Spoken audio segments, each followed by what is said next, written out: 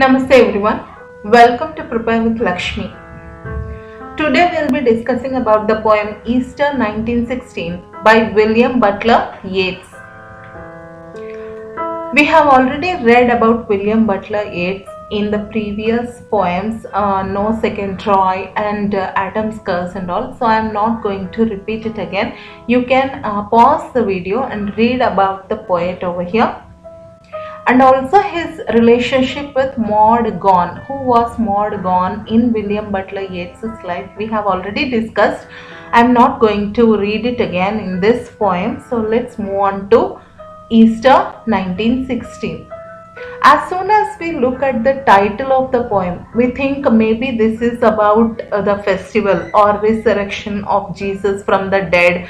This is talking about that, but no, this poem is not about Jesus or the religious importance. Easter 1916 is a poem by William Butler Yeats describing the poet's emotions regarding the events of the Easter rising staged in Ireland. Now, in Ireland during the Easter Monday, there was an uprising which was unsuccessful. The Irish Republican leaders fought for independence from British, but the British stalled it because of the World War, and these leaders wanted to have a part of independence from the Britishers, and they fought for independence, and the Britishers executed the most important leaders. And this poem is about William Butler Yeats' emotions about that uprising and the execution, and the people who were executed, some of them were friends. Also, one of the person, John McBride, who was executed was Maud Gonne's husband. So he also gives some of the names of the leaders who have fought and lost their lives in this poem. So the poem was written between May and September 1916, but first published in 1921 in the collection Michael Roberts and the Dancer. Easter 1916, some of the background I have given over here so that you will know what he was feeling about. Even though Yeats was a committed nationalist, he usually rejected violence as a means to secure Irish independence, and as a result had strained relationships with some of the figures who eventually led to uprising. Those people who fought for uprising and executed were most close friends of William Butler Yeats, and he always has this feeling in his mind that he was not enough.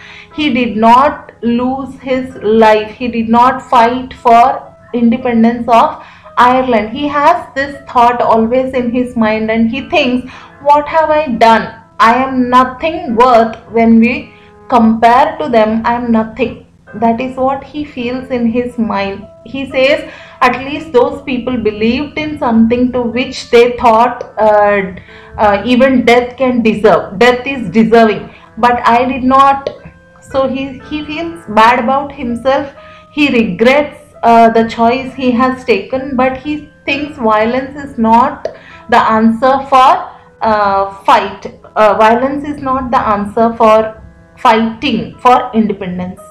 The deaths of these revolutionary figures at the hands of the British, however, was as much a shock to Yeats as it was to ordinary Irish people at the time, who did not expect the events to turn to have such a bad turn. Yeats was working through his feelings about the revolutionary movement in this poem, and the insistent refrain that a terrible beauty is born turned out to be present, as the execution of the leaders of the Easter Rising by the British had the opposite effect of that intended.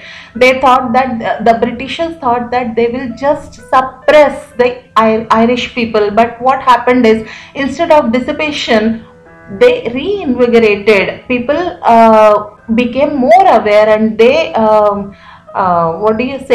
they went on for they rebelled against the Britishers. What they wanted to suppress, but they fanned the fire. That is what has happened. So Easter Rising, very very simple and a beautiful poem. Let us read about the poem. I am going to read the stanza and then explain it line by line. I have also bolded and highlighted some of the words to remember the poem easily.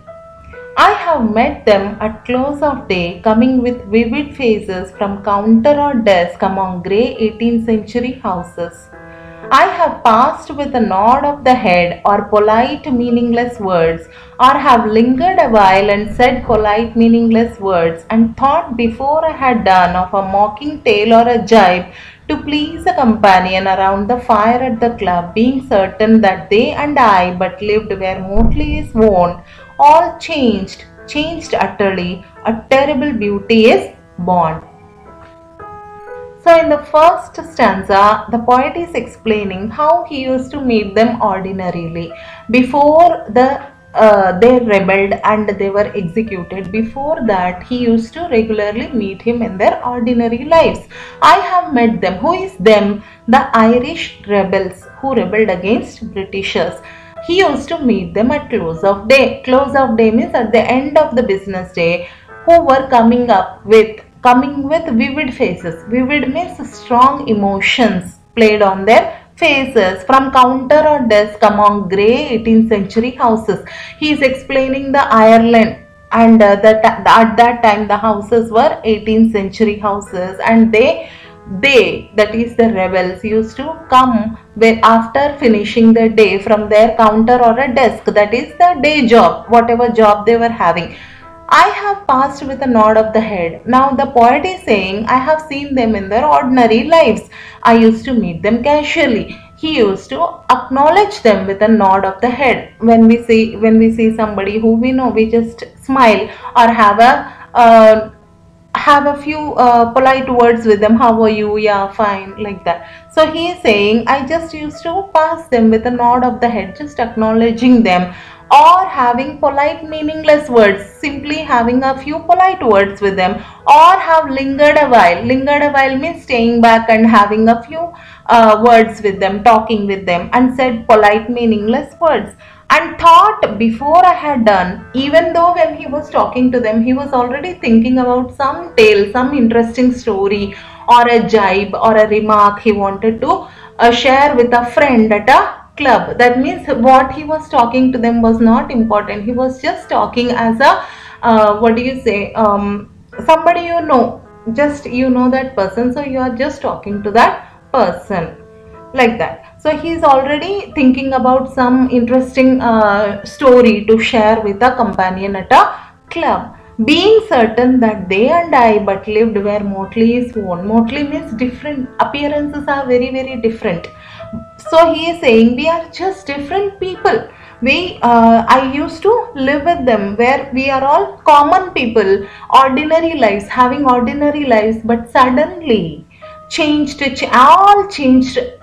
utterly. A terrible beauty is born. This ordinary life changed into something extraordinary, something which wasn't a terrible beauty was born. Something happened and something took place which changed this ordinary sequence of the day. That is what he is saying. That woman's days were spent in ignorant goodwill, her nights in argument until her voice grew shrill. What voice more sweet than hers when young and beautiful, she wrote to Harriers. This man had kept us cool and rode our winged horse. This other, his helper and friend, was coming into his force. He might have won fame in the end, so sensitive his nature seemed, so daring and sweet his thought. This other man I had dreamed, a drunken, vainglorious lout. He had done most bitter wrong to some who are near my heart. Yet I number him in the song. He too has resigned his part in the casual comedy. He too has been changed in his turn, transformed utterly. A terrible beauty is born. In this stanza, the poet talks about some of the rebels and their personalities, what they used to do before they were executed, in their ordinary lives, what they were. He was talking about that. In that, he talks about a woman who spent in ignorant goodwill. She wanted to bring about positive change in the society. She was ignorant, means she was misguided. She thought that she can bring about positive change in the society, and she used to argue so much at nights with her friends about the political changes, that her voice grew shrill, but she never gives up. She had what voice more sweet than hers when young and beautiful, she wrote to Harriet. He was saying when she was young and beautiful, her voice was very beautiful and sweet, and what she had done to that voice by arguing on the political thing, she has wrote it to Harriet. Harriet means very coarse, shrill voice. She has changed that too. So this is one woman he was talking about. And then he talks about another man. This man had kept a school. He was talking about another person who was executed, who was running a school, and rode our winged horse. Now winged horse in Greek mythology was a Pegasus, okay, that represents liberty, okay, freedom and all these things. So this person had this freedom, liberty, bravery, everything in his mind. So he was running a school and he wanted that freedom, liberty. He represents that. That is why he went on to fight for freedom for Ireland. This other, his helper and friend. Now he is talking about another person who was his helper and friend, who was coming into his force. Means he was still young into his occupation or a job. Into his force means he was still finding his talent. He was talented and he was finding his occupation, finding his foot on the in his occupation. He might have won fame in the end. So the poet says he was good at his job. He would have become famous if he had pursued his occupation or his job. So sensitive his nature seemed, so daring and sweet his thought. He was saying his thought was sweet and daring. He would have become definitely famous if he had pursued his occupation or pursued his job. And then he talks about this another person who was a drunken, vainglorious lout. Drunken, you know, he's a drunkard. Vainglorious means, glorious means famous, vain, useless fame. He used to boast about himself, okay. Lout means a person, aggressive man who used to talk loudly.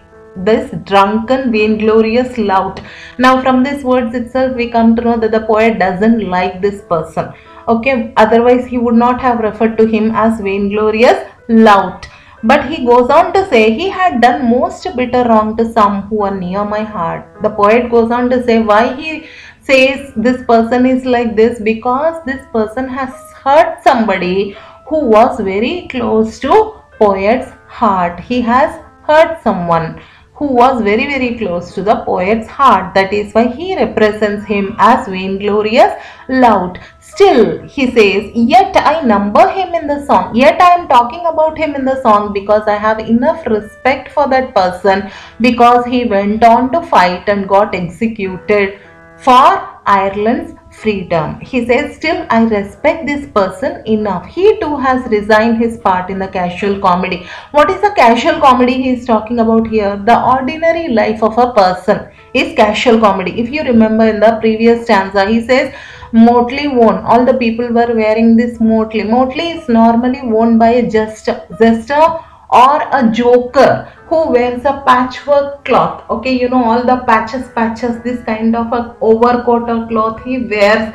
He is called as a motley, means he is a joker. Here casual comedy, he refers to our ordinary lives, is a casual comedy, okay.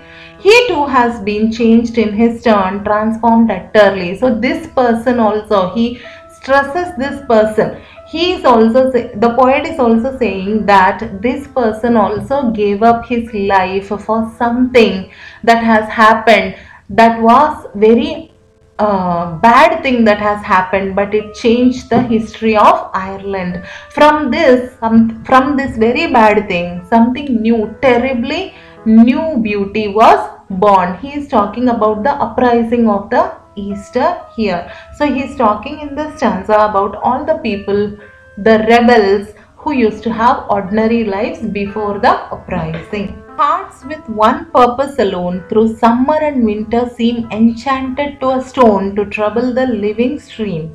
The horse that comes from the road, the rider, the birds that range from cloud to tumbling cloud, minute by minute they change. A shadow of cloud on the stream changes minute by minute. A horse hoof slides on the brim and a horse splashes within it. The long-legged moor hens dive and hens to moor cocks call. Minute by minute they live, the stones in the midst of all.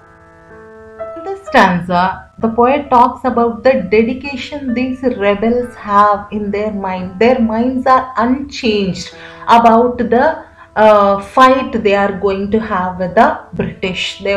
They did not change their minds about fighting against British. He says, hearts with one purpose alone through summer and winter seem enchanted to a stone. Their hearts were like a stone. They were unchanged even though everything around them is changing. So he goes on to explain what all are changing around them. Still their dedication towards the fighting, the rebelling against the British did not change. Their minds did not change. He goes on to say that a living stream means a flowing stream, in that if a stone is sitting, the stone is not moving away with the water. It sits there even though around it the water is moving, the water is changing, but the stone sits there without any change. That is how he is explaining. Then he goes on to explain the horse that comes from the road, the rider, the birds that range from cloud to tumbling cloud, means the birds flying in the sky. Minute by minute these things change. The horse and the rider are moving. They are changing. A shadow of the cloud on the stream changes by minute, means a shadow of the cloud on the stream, when the stream is moving or the cloud is moving, that is also changing. A horse hoof slides on the brim and the horse splashes within it, means in the stream when the horse is moving in the water, when the hoof of the horse slips and hits the water, it splashes and the horse is moving. It is also changing. The long-legged moor hens dive and hens to moor cocks call, means the cocks, when they are calling the hens, they are replying back, and here also the life is changing minute by minute. But the stones in the midst of all, the stone is sitting in between. Midst means in between all this changing life, it's not moving at all. There is no change in the stone.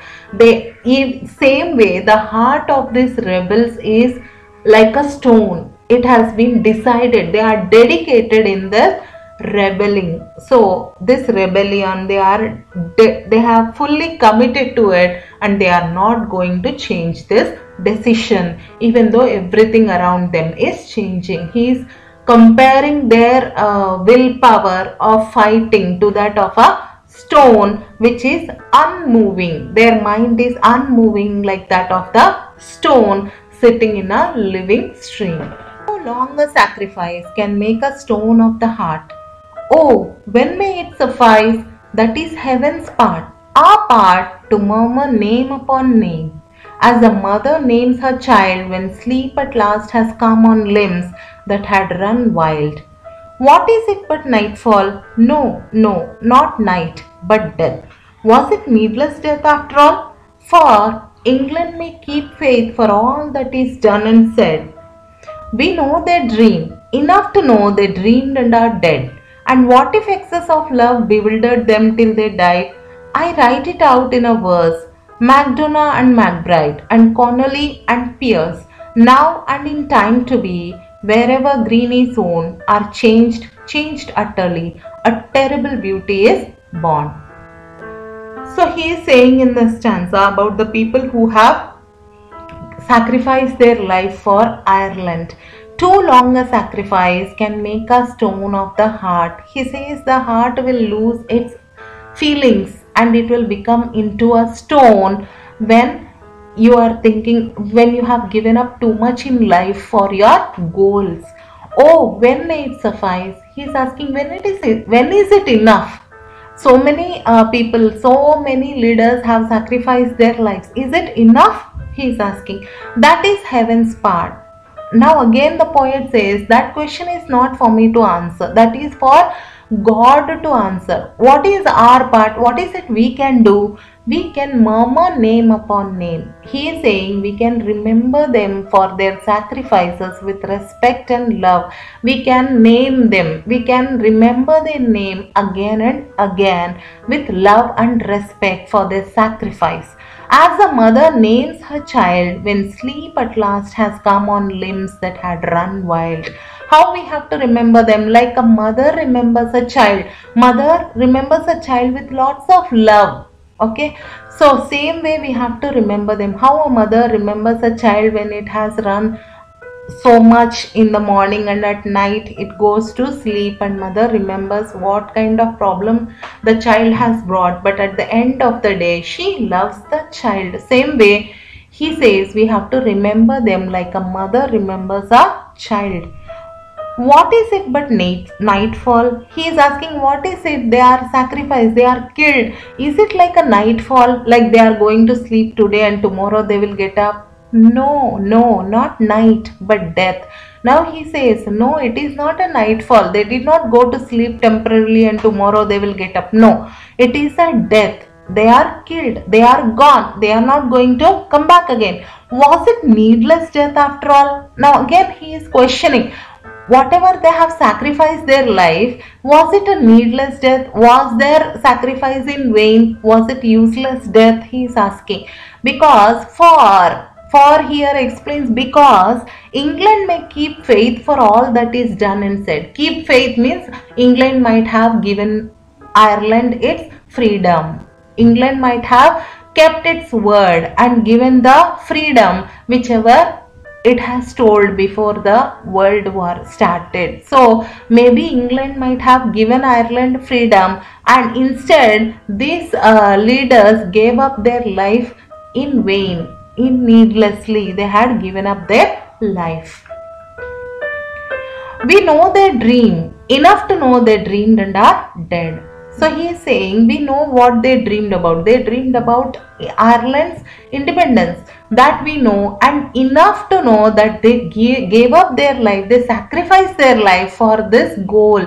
They committed so much that they gave up their life for independence of Ireland. And what if excess of love bewildered them till they died? He is asking, what if their judgment was clouded, maybe due to excess of love towards the country, their judgment, they rebelled against Britain, which was clouded. The decision they had taken may be wrong, but what if it was wrong? He was asked. I write it out in a verse. Now he is saying, he is giving some names who were the important leaders during this rebellion. Okay, they were MacDonough and McBride and Connolly and Pierce. These are the people who fought, who were very important leaders during the Irish rebellion.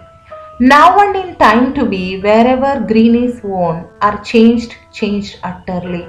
Now he is saying wherever green is worn, the Irish uniform, the color, whenever it is worn, these people will be remembered with a lot of respect and love, because their ordinary lives have changed utterly. The ordinary lives of people are gone, and they sacrifice their lives for Irish independence, for Ireland's independence. And from this sacrifice, a terrible beauty is born. From this destructive force, what was the destruction that happened? These leaders were executed, which was a shock to Yeats as well as to Irish people, that Britain would have taken such a cruel decision against these Irish rebellions, which was not forethought. So here, from execution, a terrible beauty is born. He said the people became more aware about why these people were executed. So this was such a beautiful poem about Easter uprising in 1916, how these people fought. And Captain John McBride was the husband of Maud, whom William Butler Yeats was sweet upon. And this is a beautiful poem which we have read. I hope you enjoyed the poem as much as I have, and I'll meet you with my next video. Have